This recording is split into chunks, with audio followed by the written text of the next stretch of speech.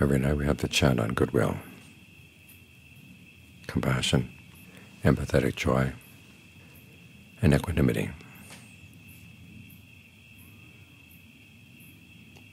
It's good to think of these qualities as a set. All too often people will focus on one at the expense of the others, the goodwill or equanimity. Actually, compassion and empathetic joy are applications of goodwill, so it comes down to two. You have to think of them together, because equanimity without goodwill becomes indifference. You just don't care about anybody. You start not caring about anything at all. Goodwill without equanimity causes you to suffer, because you look at the world. How many people are behaving in ways that will actually lead to happiness? We want all beings to be happy, but they can't simply be made happy by our wish. And it gets frustrating, because you know that the only way they're going to be happy is for them to behave in skillful ways. And there seems to be a real race right now. How many skillful people do you see? Very little. The race is towards the unskillful side. How many people can say the most outrageous things, the most harmful things, do the most harmful things? I was reading that the magnetic field of the Earth is behaving in very strange ways. Maybe it's stirring up people's consciousness. Who knows? But you look at the world and it's pretty discouraging. And if you don't have any equanimity, you're going to suffer.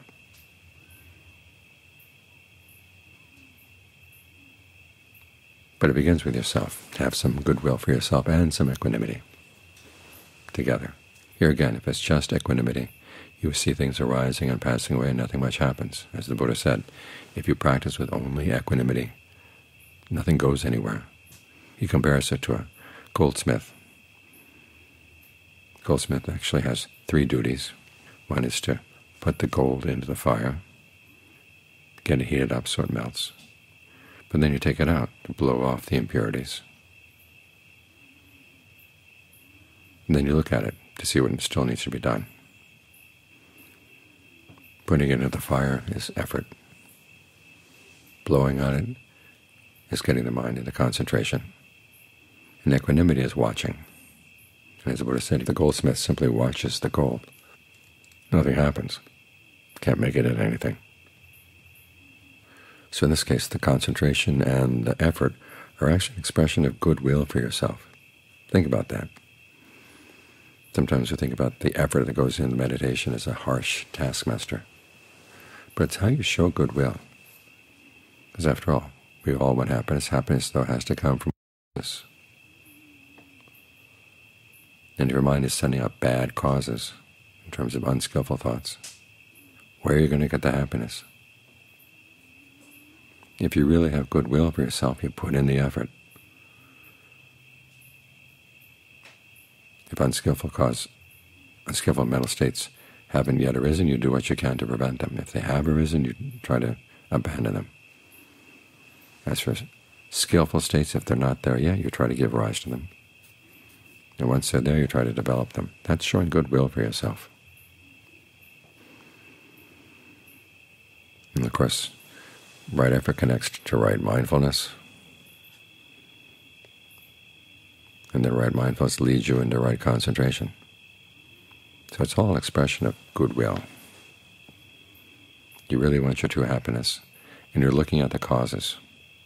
If your true happiness depends on everybody else being happy out there, it's not going to happen. If you're going to wait for somebody else to make you happy, it happens sometimes. But it's not nearly as deep as the happiness that you can create for yourself.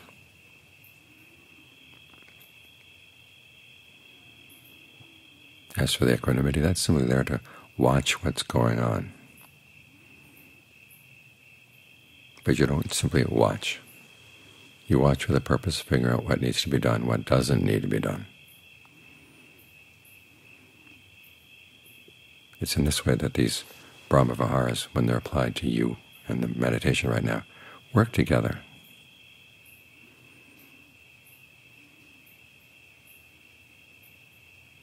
And then when you have practice in learning how to balance these things inside, then you can extend them out.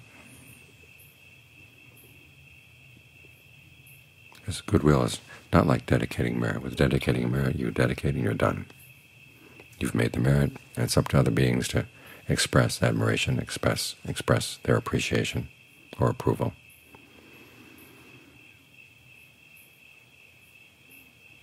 But once you've made the dedication, that's it. With goodwill, though,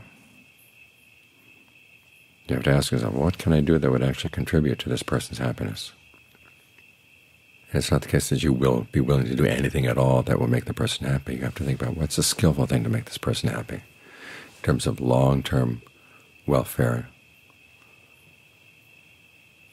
long-term benefit. That requires a lot of thought, but it's useful thought. Because all too often there's that idea that if you're expressing loving kindness to others, you're nice to them, you do whatever they want, please them. But sometimes the things that would please them are not for their own good. And if they're going to cause you harm, you have to draw the line.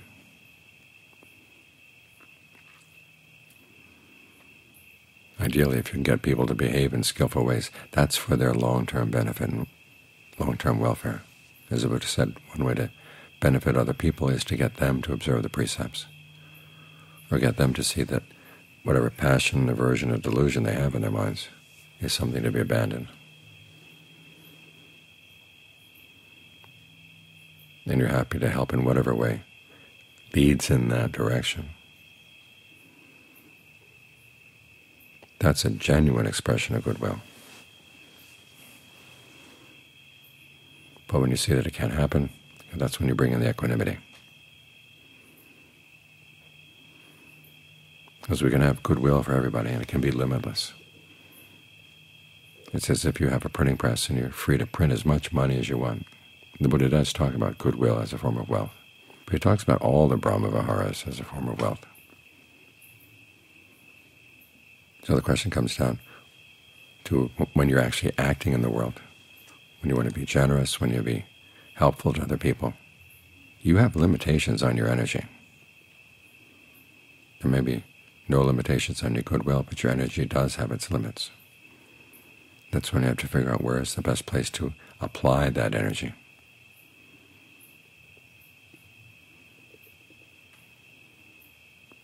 And you have to have equanimity about everything else.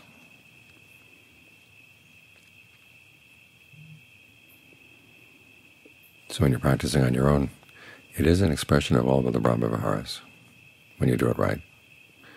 When you're dealing with other people, it's an expression of the Brahma-viharas. That's when the practice becomes seamless.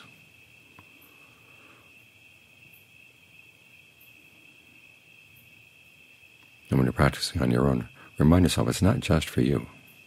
Remember that image of the acrobats that the Buddha gives. One acrobat standing on the shoulders of the other acrobat. And the one below says, okay, you look out after me and I'll look out after you. And that way we'll come down safely. They're standing on the end of a bamboo pole. And the one on the top says, no, that's not going to work. I have to look after myself, you look after yourself. And that way we protect each other. As the Buddha said, in that case the one standing on top was right.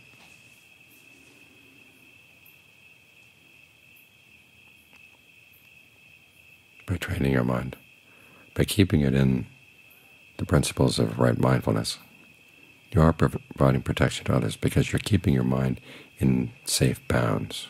You're keeping your balance. When you do that, it's a lot easier for other people to maintain their balance. At the same time, as you deal with other people, it should be good for you too.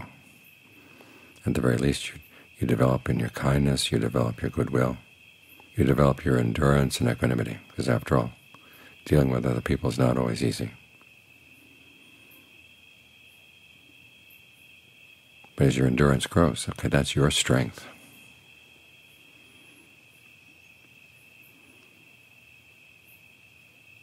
So try to practice in such a way that it is good for you and good for the people around you.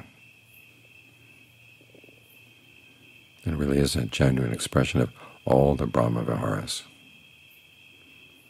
because when they're balanced and put together in the right way, it's a kind of goodness that spreads all around.